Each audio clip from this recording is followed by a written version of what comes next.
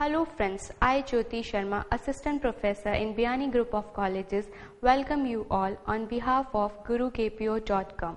Today I am going to deliver my lecture on logic gates.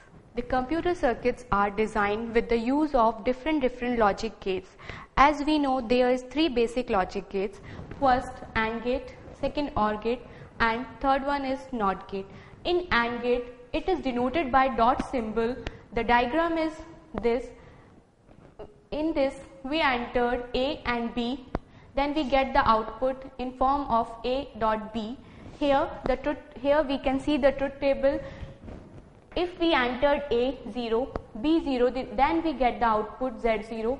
If we entered A0, B1, then we get the output 0. If we entered A1, B0, then we get output 0. If we entered A1 and B1, then we get output 1. Second one is OR gate. It is denoted by plus symbol.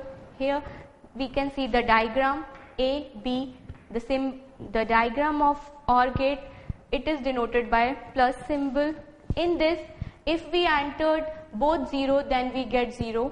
If we entered A0, B1, then we get 1. If we entered A1, B0, then we get 1. And at the last, if we entered both 1, then we get 1.